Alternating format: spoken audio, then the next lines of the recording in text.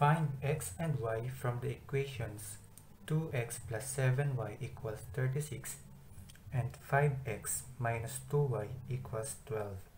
Alamin daw natin ang values ng x and y given yung dalawang equations. Alalahanin lang ulit natin yung concept in solving simultaneous equations. Sabi, kung ilan ng number of unknowns or variables, dapat ganun din yung number ng equation na magagamit natin. So for example, meron tayong 2 variables or 2 unknowns, kailangan meron tayong dalawang equations. 3 unknowns, 3 equations. 4 unknowns, 4 equations.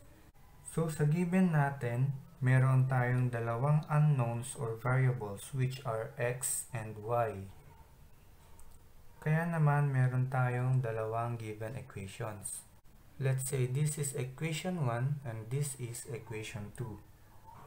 Let us now find the values of x and y using substitution method. The first thing na ginagawa sa substitution method ay yung pumili ng isa mula sa mga given equations at saka isang variable na i-isolate natin. So since ito ang equation 1, ito na muna ang piliin nating equation and let's say na x ang i-isolate natin. Anong ibig sabihin ng i-isolate?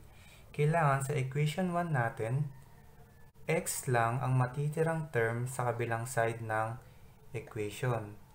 Ipakita natin. From equation 1, meron tayong 2x plus 7y equals 36.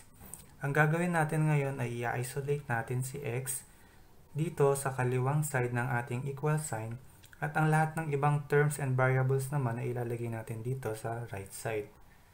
Ang unang gawin natin, ilipat natin si 7y.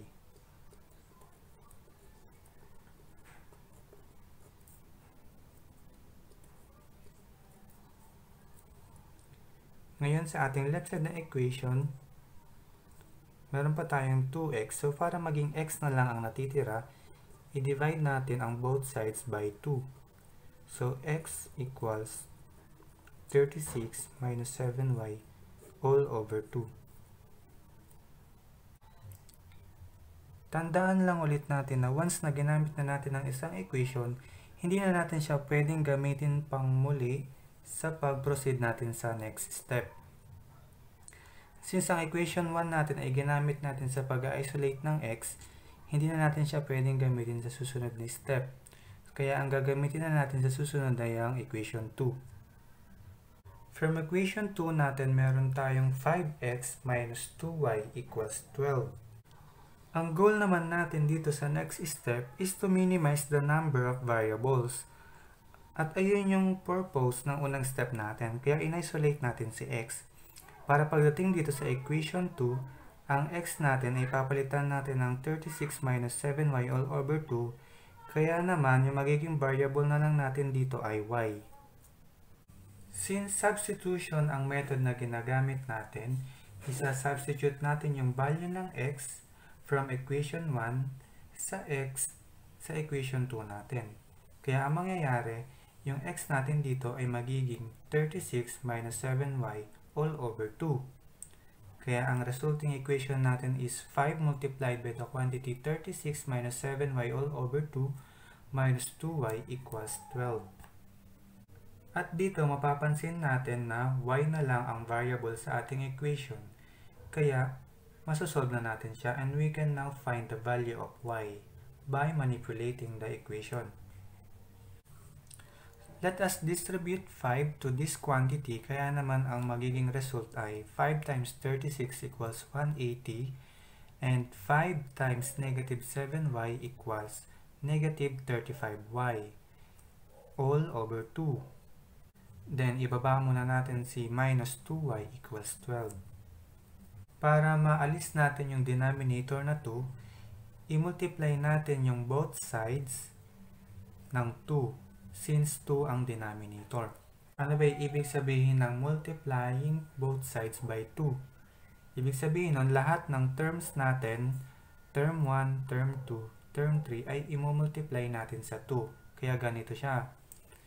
2 multiplied by the quantity 180 minus 35y all over 2 minus yung 2 na minultiply natin sa 2y equals yung 2 na minultiply natin sa 12. And dito, maalis na natin yung denominator na 2. Ang resulting equation natin is 180 minus 35y minus 4y equals 24.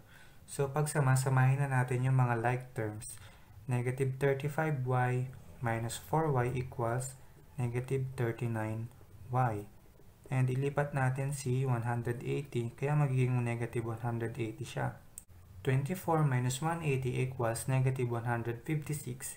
So, para makuha natin ang value ng y, divide natin both sides by negative 39. At makukuha natin yung value ng y na 4. Ngayong may value na tayo na y na 4, pwede na natin i-substitute yung y sa kahit na alin sa equation na to. So, ang gagawin natin ngayon ay i-substitute natin yung y sa parehas na equation. Kaya naman, ang magiging equation natin ngayon ay 2x plus 7 multiplied by 4 equals 36 at saka 5x minus 2 multiplied by 4 equals 12. And ang equation natin sa taas ay magiging 2x plus 28 equals 36 at ito naman ay magiging 5x minus 8 equals 12. Ilipat natin si 28 kaya magkakaroon tayo ng 2x equals 36 minus 28. Dito naman sa equation 2 natin, ilipat natin si negative 8 kaya magkakaroon tayo ng 5x equals 12 plus 8. Sa equation 1, 36 minus 28 equals 8 kaya meron tayong 2x equals 8. And by this equation, makukuha natin si x na 4. Sa ating equation 2 naman, in-add natin si 12 at saka si 8 kaya magkakaroon tayo ng 5x equals 20. And by this equation, makukuha rin natin si x na 4. Since meron na tayong value ng x and y, meron na tayong final answer na x equals 4 and y equals 4. I-check natin kung tama ba yung x equals 4 and y equals 4 gamit yung equation 1 and equation 2. Ang gagawin natin, isa-substitute lang natin yung values ng x and y sa ating mga equations. So, sa ating equation 1 na 2x plus 7y equals 36, palitan natin si x and y ng 4 since parehas na 4 ang value nila. The 2 times 4 equals 8 and 7 times 4 equals 28, bring down 36. Ngayon, 28 plus 8 equals 36 and 36 equals 36. Kaya masasabi nating tama ang value ng x and y natin. Hindi pa rin natin masasabi na tama ating final answer kung hindi natin napuprove sa equation 2 na equal sila. From equation 2 natin na 5x minus 2y equals 12, pinalitan natin si x and y ng 4. Kaya meron tayong 5 times 4 minus 2 times 4 equals 12. And 20 minus 8 equals 12. And 20 minus 8 equals 12 nga. Ngayon, masasabi natin na tama ang ating final answer na x equals 4 and y equals 4.